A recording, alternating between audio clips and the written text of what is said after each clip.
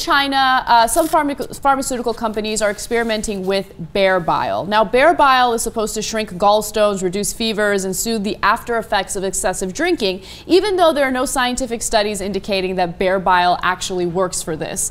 Now, the way of extracting the bile from the bear is excruciating, okay? What they do is they insert these tubes into the bear's abdomen 3 times a day, and they extract the bile from the bear's body. Now, I'm about to show you guys a video that shows you just how harsh and cruel this procedure is. Be warned, it is graphic, but let's take a look.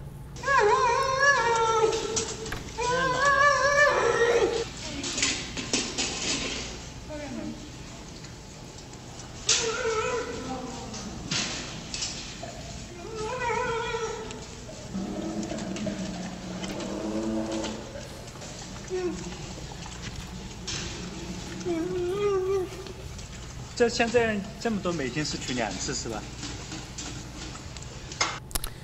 Look, a lot of Chinese people who are in this line of business, make the argument that this is culture, right? Mm-hmm. Nonsense. First of all, okay, that could be true. Well, then your culture is wrong.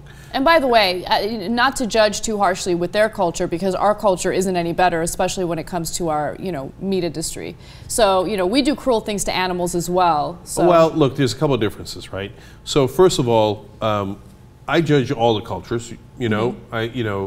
The cultures in some parts of Africa and the Middle East that do genital mutilation for women is hideous. Outrageous. It's hideous. And so sometimes your culture is wrong. I mean, there's parts in Central Asia where you kidnap and rape a woman, and then that's how you marry her, right? Outrageous, right? So, and this is also outrageous. Now, look, vegetarians and vegans might judge us. I'm a meat eater, and say that's outrageous. But I think that there is a fair portion of debate that you can have on certain things, and then there are things that I think are so vile, so unnecessary, they're outside of a very broad parameters of debate. Now, there is no scientific evidence that bear bile is good for you. It's nonsense. And they charge so much for it. And this is so inhumane, so cruel, so barbaric. My wife, who is Chinese, happened to read about this many years ago, and she described it to me, and I thought, I literally couldn't believe it. I thought, no, that's got to be some internet hoax or something. They really keep the bears locked up for their whole lives and stick this thing in them 3 times a day, get it out. And in the beginning of that video, it was longer. We didn't show you the whole thing. The screaming of the bears is like, I mean, it'll haunt you. Yeah. And human beings, I'm not judging the Chinese. We're all the same way, and it just manifests in different cultures in different ways, right? We're vicious animals. We've got to train ourselves to be civilized, because otherwise our instincts are so barbaric so often. We've pulverized this planet, the animals on this planet. I get it, we eat some of them, but if there is no good reason for doing cruelty to animals like this, there's got to be a bounds of reason where you say, this is way outside of it, they should ban this yesterday. Yeah, I like that these videos get released because it gives you a sense of what kind of conditions these bears are living in. It gives you a sense of how much pain they're dealing with. And Cenk is right. And earlier in the video, you hear this bears like screaming, and it's just really, really difficult to watch. But, the people that are behind this do want to defend it. And, just to be fair, I thought I would read the guy's statement. It's full of shit, but but let's be fair. Yeah, but let's be fair. Let me read it to you guys. He says, the process of extracting bear bile is like turning on a tap. Natural, easy, and without pain. After they're done, the bears can even play happily outside. I don't think there's anything out of the ordinary. It might even be a very comfortable process. Yeah, that's why they're screaming throughout. Yes, it's a very comfortable process. And by the way, they're not playing outside. They're bears. They're in those cages.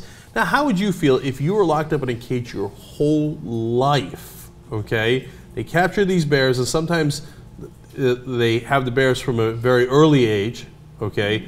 They have the bears there. Their whole life, they're getting that bile out of the bear. They're in that cage 3 times a day. They get punctured, and something oozes out of their body. Look, this is, I know you're making the point that this is somehow worse than what we do to our animals, but really, how is it worse? I mean, the only way that I could think of that makes it worse is the fact that there's no scientific evidence indicating that there's any use for that bile, right? At least we eat the animals after we kill them. But the conditions that we keep them in, I mean, we raise them in cages, we keep them like that for their entire lives, and then we kill them and we eat them. We pump them with hormones, we torture them. I mean, we're seeing some changes when it comes to animal cruelty, and I'm happy about that, but we have a long way to go. No, I understand, and everybody draws their line in different places, and so I don't eat veal, because I know that we keep them in cages for their whole lives. And I eat free-range chicken and eggs that come from free-range chicken, to the best of my ability. Because I think that keeping animals in cages their whole lives is too barbaric. Now, there are plenty of animals that get to roam like they're supposed to, and you milk them, and then at some point you get their meat after they've lived a life. Yes, it costs more money, but I'm willing to pay that cost because I think that's a decent thing to do. I hope we all get there. I know that, I don't want to judge, everybody for the different things that they do, but this is beyond the pale, if you ask me. And look, there was a part of that story that my wife had found that is probably apocryphal, but just rips you up inside. So it turns out this part of the story is true. I was skeptical about this because it seems so barbaric. And the rest of the story was that there was a baby bear there, and it was from one of the mothers who was also in a cage. And then they put the baby bear in, and they started tapping him for bile as well. And the mother bear is screaming and trying to reach the baby bear and can't do it. And at one point, they leave her cage open, and she jumps out. She doesn't go after the humans.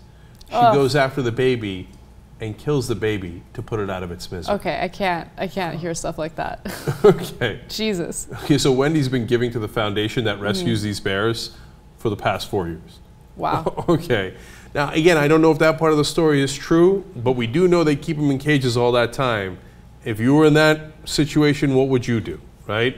So, outside the bounds of reason, and I got news for you, if you're drinking or eating that bear bile, you're an idiot. It doesn't do anything for you.